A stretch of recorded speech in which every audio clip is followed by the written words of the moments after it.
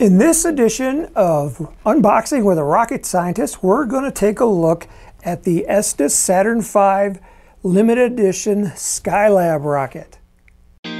There are many unboxing videos for model rockets, but wouldn't you like a real rocket scientist's opinion of the materials and parts in the kit? Today you'll actually find out the inside information so that you know what to look for when you get a rocket kit.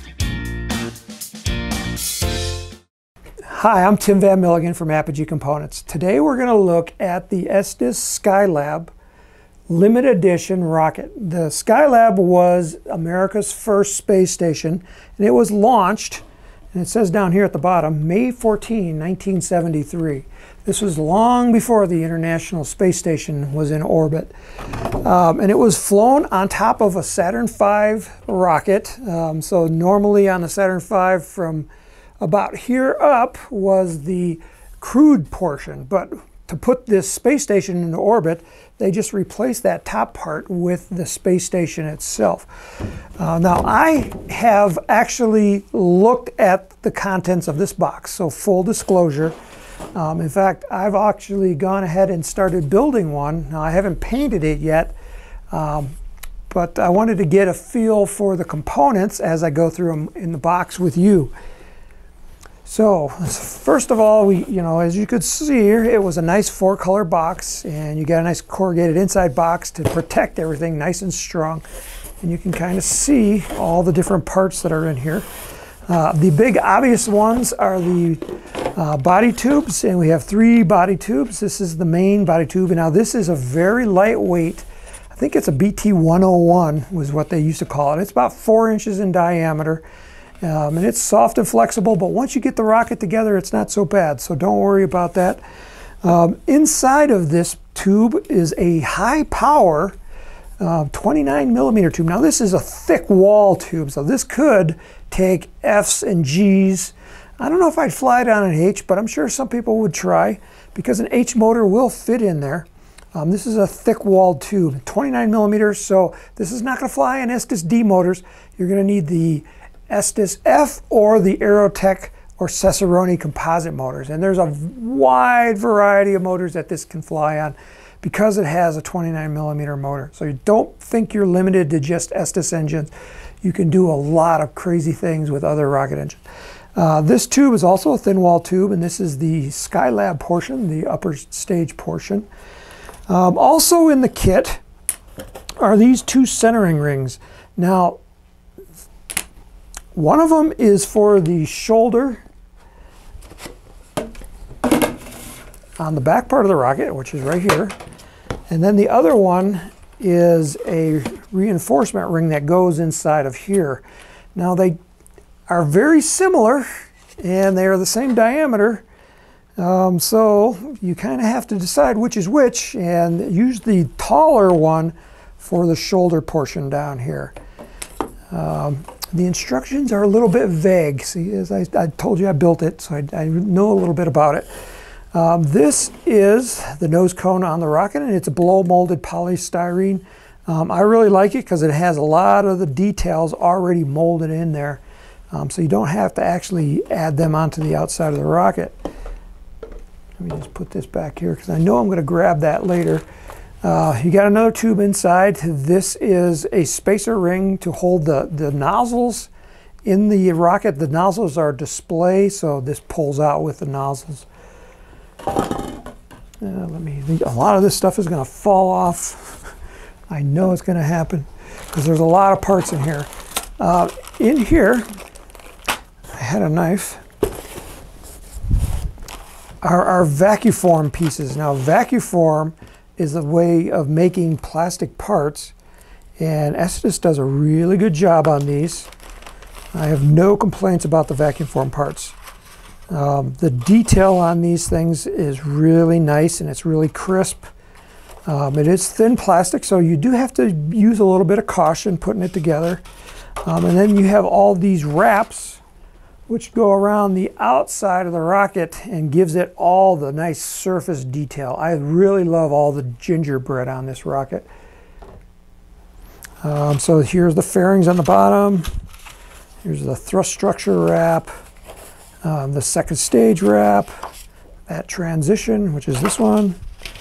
This is the bottom wrap at the very bottom of the rocket, and this is the Skylab vehicle itself.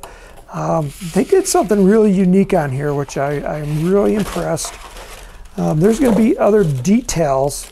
These are injection molded parts, and that's in this bag. These are the tunnels, and these are injection molded, but you do have to cut these to length. So they give you extra, so you can kind of play around with it to get your cutting down properly. Those go here on the side of the rocket, between the Vacuform panels.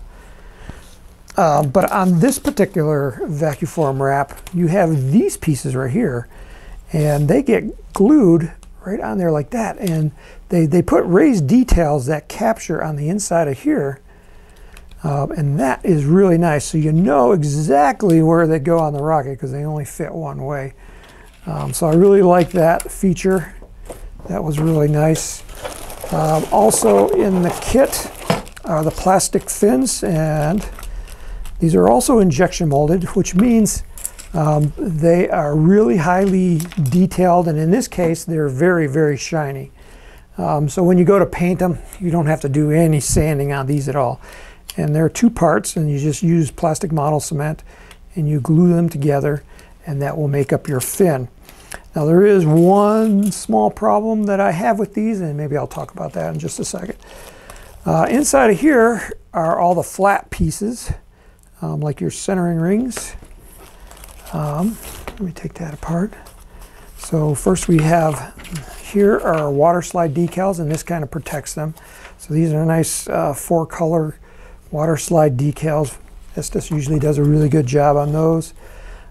These are, they give you this nice little tool right here to make sure that your fins are nice and straight. And if you know me from my previous videos, I always love it when manufacturers include tools to help you align things and make things straight and strong. And so they do give you that.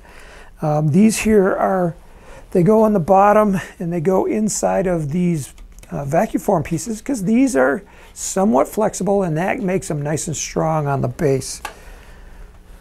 And they're laser cut, so that's also really nice. Here's our transition and our shock cord anchors. Nothing fancy about this. It goes together really nice. Let me put that in there. These are the centering rings, and these are laser cut also. They have 2 sheets of them. This is one that had me a little bit confused because when you feel them, one of them is using thicker cardboard than the other. And I don't know why they chose to do that. I would have made them using the same thickness. These rings right here, they go inside of here, inside of this section.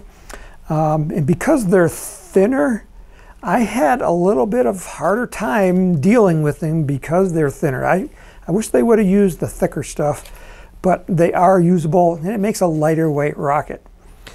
Here are the instructions.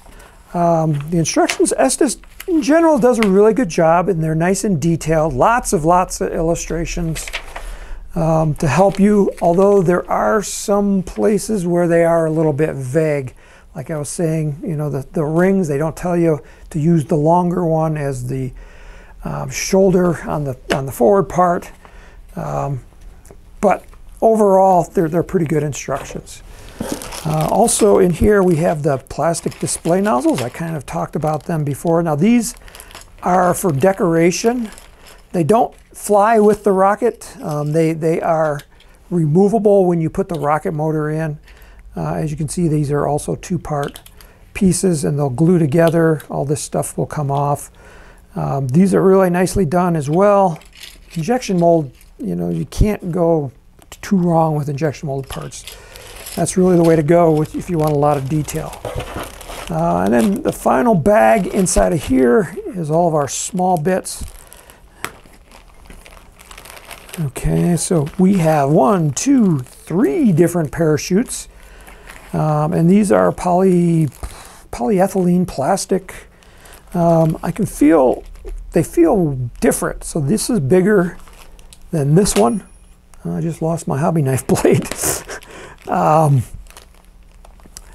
So this is just your typical plastic parachute. You do get a engine retainer, a plastic engine retainer. For 29 millimeter and bigger, this is the way you go for rocketry. You don't use the engine hook anymore, and you don't get an engine block anymore, because the engine block is actually built into the rocket motor. So don't freak out when you don't see an engine hook or an engine block. And then in this bag we have our rubber shock cords. These are your traditional Estes rubber shock cords. If you ever built one before, you know they're nice and stretchy, just kind of like rubber. And then in this bag, I wish I had my knife. I want to open it up. Found a razor blade. Okay, so then in this bag we have injection molded launch lugs. This is 1/4 inch in diameter, so this is going to fly off of a bigger launch pad, not your little Estes porta pad. This will fly off of a 1/4 inch launch rod, and you want a long launch rod as possible. You can get a launch rod for 5 feet, maybe 6 feet long, which is great.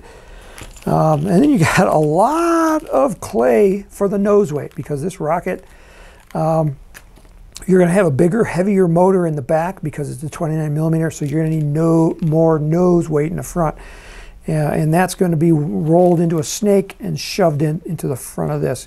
Make sure you put it all in, because you got to make sure that this rocket is stable. Because it's a bigger rocket on a smaller motor, it could lumber into the sky, and we want it to get it fast and stable. And then you also have string for your parachutes. That's right there. And then also these are the rings that go on your parachutes. And then finally we have your warranty sheet in multiple languages in case you're not in an English-speaking country. So that's pretty much the kit. I do like this kit. I do recommend it. It does have some flaws. One of the flaws that I found was the fins that I was talking about them before.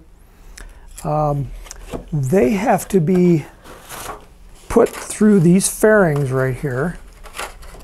So you have to cut out a slot so that the fins can slide through the fairings. On the Apogee Saturn V, now our Saturn V is 5 feet tall, so it's quite a bit bigger than that. We use similar Vacuform wraps, but we made our fins different so that there's just a tab that goes through.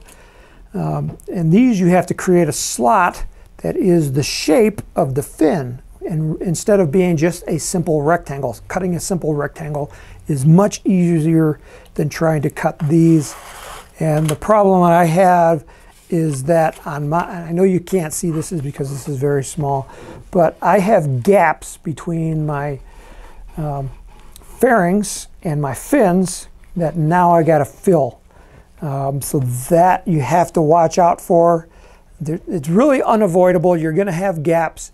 I do have a technique on how to fix those gaps. If you come to the Apogee website and go to our section on advanced construction videos, I'll have a video there on how to fix that so that when you build your rocket, there's no gaps. It's nice and strong. In fact, what I'm going to show you is going to make them a lot stronger. And it doesn't add a lot of weight. A little bit of weight, but not a lot of weight. So this is the Estes Saturn V, the limited edition Skylab version. I hope they don't make it limited edition. I hope they keep producing it. But they always start out as limited edition to see how they sell. So go out and buy one. If you don't have a place, come to the Apogee website, because we have them. Our web address is www.apogeerockets.com. My name again is Tim Van Milligan. This has been unboxing the Saturn V with a rocket scientist. That's me. And until the next time, go out and have a great day.